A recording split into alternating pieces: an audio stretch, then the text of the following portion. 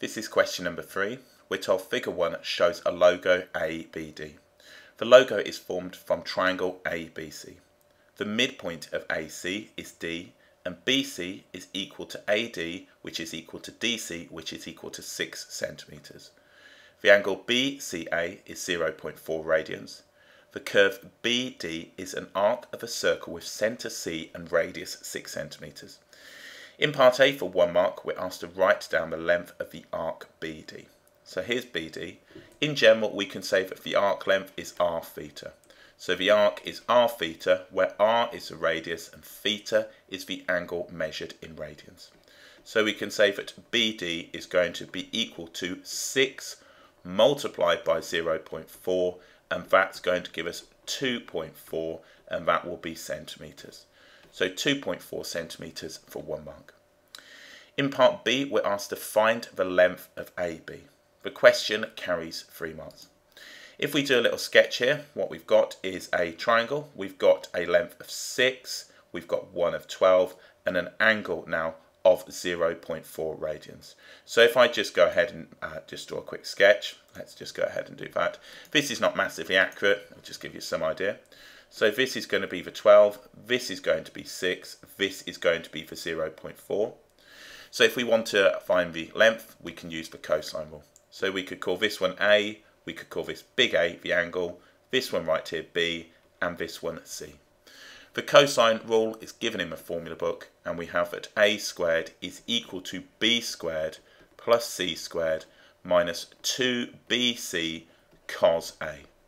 So on here now, if we look at this, we can say that this length right here, AB is going to be equal to the square root now of B squared, which is going to give me 36, plus C squared, which is going to give me 144.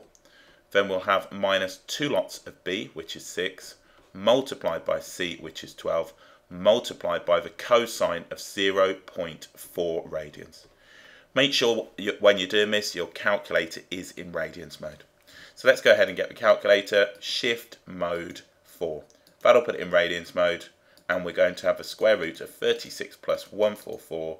Then we'll have minus now 2 times by the 6 times by the 12 times by the cosine now of 0.4, and this will give us our answer. So 6.88, and I'll just write this down. So we've got now here AB is equal to 6.88, and that's centimetres, and that now is to 3 significant figures. So that's that part done.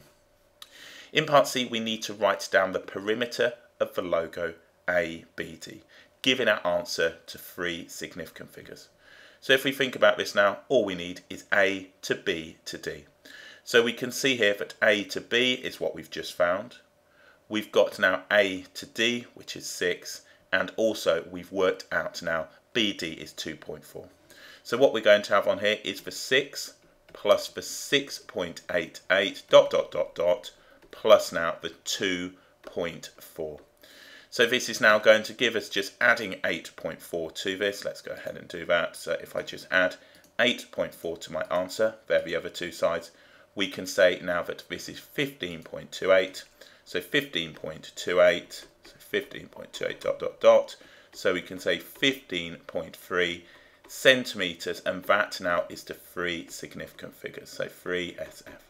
So all we've done here is simply now taken AD, which is the 6, we've taken AB, which is our 6.88, and we've added to it now 2.4, which is the arc length.